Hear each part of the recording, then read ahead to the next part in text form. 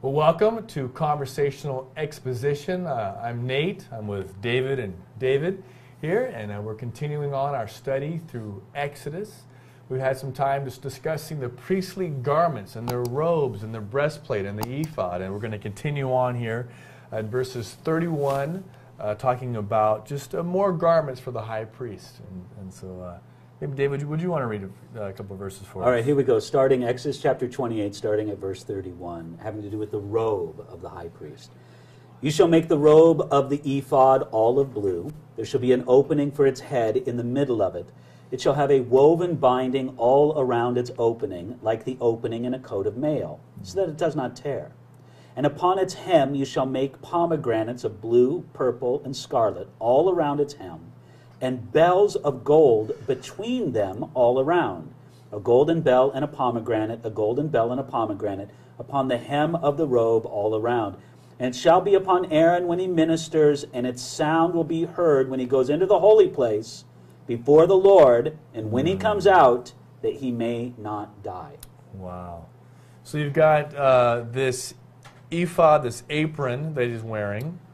Then he's got like this breastplate, and then now you have a robe that goes over all that? Is that well, no. Actually, the robe would go under. Underneath this it. was Okay. under the ephod, under the breastplate. So Gotcha.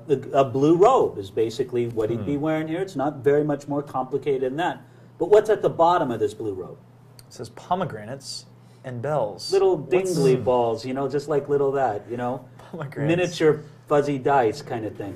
Okay, well, look, there's a little bit of a debate as to whether or not the pomegranates hung, like little fuzzy ball things, or whether they were embroidered on the robe. So, it's not exactly clear on that, but one or the other. But in between each design of pomegranates was a golden bell. golden bell. Why? What Well, I believe we talked about this on when Sunday When I was a kid, which was a long time ago, the only people who wore bells, the cheerleaders used to wear the bells on their shoes. That's when right. they do that thing. Yeah. That's about the only thing I remember. Or maybe the what's bells in the Baptist choir. That they would Well, kinda yeah, sing. but they wouldn't wear those. Well, that's true. Okay, That's true. but yeah, That's true. you're not knocking bell choirs, are you? No, no. Some of our viewers might, and listen, That's those true. are beautiful things. If you ever heard a good bell choir, it's a great thing. Yeah. All right. I'm not sure if We'll I've move ever on. heard one, but We'll we'll move move on on. from We'll that. move on. But the bells were to jingle when they ministered unto the Lord. In particular, going into, I believe you talked about it on one Sunday morning. Well, that's what verse 35 says. When he they- goes into the holy place before the Lord, and when he comes out, that he may not die. Right. So when he goes into the holy place on the Day of Atonement to make the sacrifice for himself, or to present the blood of the sacrifice for himself and for the people of Israel, that when he goes in there, the priest can hear him moving, making, assuring them that he's still alive in the Holy of Holy Place. Because God was very clear, if he didn't do it properly, correctly, he would strike him dead. And so when the bell stopped... That's rough stuff. Yeah. You might have a crash of bells and then nothing. Yeah. That's what you do not Did want he to hear. trip? What happened? Did he knock something over? No. Now, people want to know, did this ever happen? Do we ever have it recorded in the pages of the Bible that a priest was struck dead, in the Holy of Holies? Do we know this? Not in the Word that we know of. No, that's right. It's not included. But, I don't know. But Jewish tradition tells us, I think it's Jewish tradition. I don't believe this is biblical, but they say that they also would tie a rope around the foot of the high priest, so that if he were to die in the presence of the Lord, they could pull him out without going into the holy place themselves. It's kind of a cool picture, the idea of just as the priest was ministering in the Holy of Holies, or just around, he's making sweet music, Making sweet that's music, kinda but I don't cool. know how sweet it is when the music is saying, you might die, you might die. But look, wouldn't it impress upon him the seriousness of what he's doing? And how he had to be a man who had a clear account before the Lord.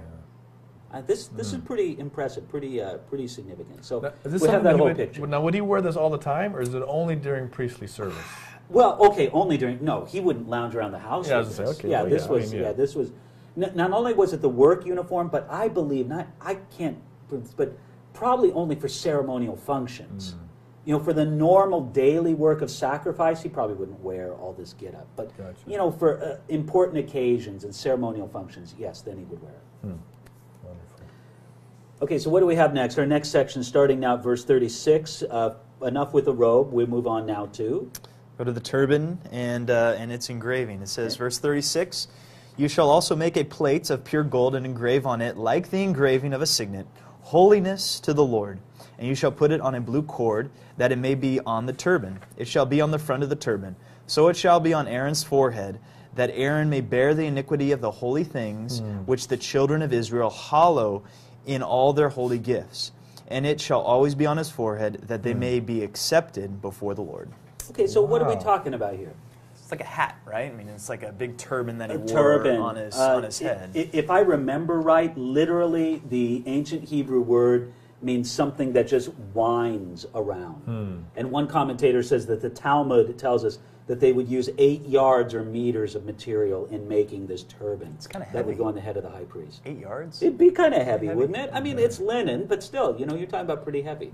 And on the front of it, we read here in verse 36, an engraving that says, holiness to the Lord, on his forehead. Isn't that impressive? That's impressive. So he's got stones on his shoulder, representing Israel, stones on his chest, representing the tribes of Israel, and now he has this thing on his forehead. Above it all, above everything. On a plate of gold, right? So it would be sort of symbolically first on his mind, what? Holiness to the Lord. Wow. And that speaks of what should be on his mind, or is that what speaks of him as a person? He's holiness. I think both. I think all the service of the priest had to reflect the holiness of God.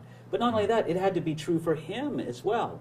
Now, we're not trying to speak for a moment of some kind of sinless perfection that the high priest did, but he had to have this attitude, this passion for holiness unto the Lord, to be separate unto the Lord and separate away from lower callings and lesser interests. Wow. And that, I mean, wouldn't that be a pretty powerful thing? That phrase right there in Hebrew, holiness to the Lord. Now, how about this one? Verse 38 says, and so it shall be on Aaron's forehead, that Aaron may bear the iniquity of the holy things which the children of Israel hallow in their holy gifts. Well, he had a special role as a priest to bear the sins of Israel. Not that he would bear them as a penalty in himself, but he would literally bear the sacrificial blood before the Lord that would be recognized by God on the Day of Atonement. Not to wipe away the sins of Israel, but to cover them until the perfect atonement of Jesus could be made at the cross. Wow. Okay, so really pretty, dramatic, I think, this thing, holiness to the Lord, inscribed on the high priest's, turban, that plate that went on his turban. By the way, I can't get away from a really, really cool passage in the Minor Prophets. And look, I'm going to confess, I can't remember if it's Zephaniah or Zechariah. But a Z word. Yeah, one of those ones that sounds very similar. In the closing chapters of one of those Minor Prophets, they prophesy a day, which I believe would be fulfilled in the millennium, where holiness to the Lord will be written on the pots and pans of everybody's house, where everything would be as holy and sacred to the Lord as this very precious, beautiful service of the Lord. I think that's a pretty powerful idea. It is. Yeah. So here we have Aaron, this high priest, this robe with pomegranates and bells, the breastplate, a sash, a turban, the ephod. And I don't know, think about all these, the skillfully woven of linen, all these precious stones. Okay, towards that end, let's just read this last verse, verse 39. You shall skillfully weave the tunic of fine linen thread. You shall make the turban of fine linen, and you shall make the sash of woven work. Wow. I mean, make it good, make it right, use good materials, present the whole thing well. This is a serious thing. So you're kind of talking about the whole package together, aren't you? I am. And it's just like this really phenomenal sight, if you could, just imagine seeing it, the glory, the beauty, and then I don't know, think about Jesus. Well, okay, let's make that. We got a graphic here for our viewers here, the contrast. This is what the high priest, that could look pretty cool. Yeah. I mean, that's fancier than what anybody in Israel's day would be wearing.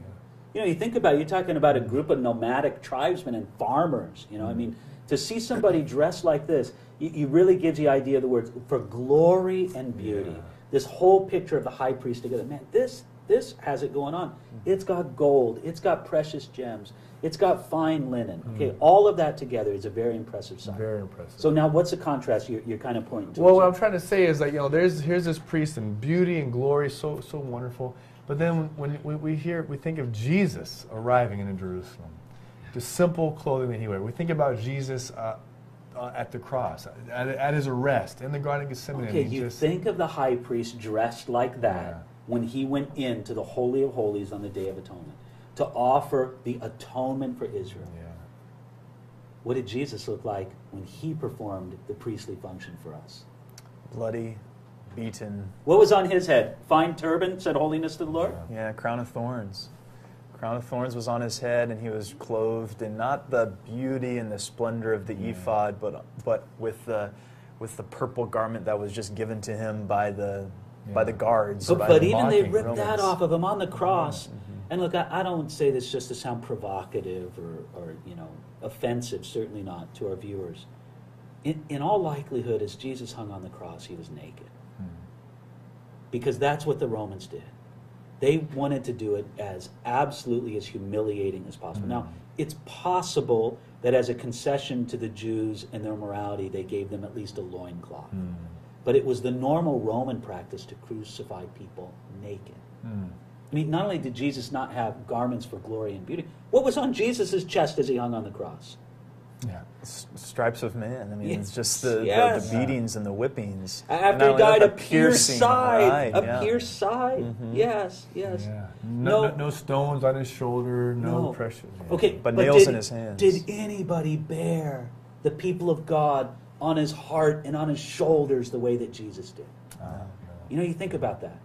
He didn't have the same accoutrements that the high priest did, but he fulfilled the meaning and the purpose of what the high priest wore in a greater way than any descendant of Aaron ever did. Yeah, there's no sound of bells, but there's a sound of a how about nail this? being The sound, hammered. yeah, how about that? The sound of a nail being hammered, not just into wood, but through human flesh.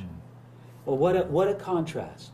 But doesn't this just make us realize that there is a glory and a beauty to the work of Jesus on our behalf that far surpasses any human or earthly glory. It's something really significant and something beautiful for us to think about.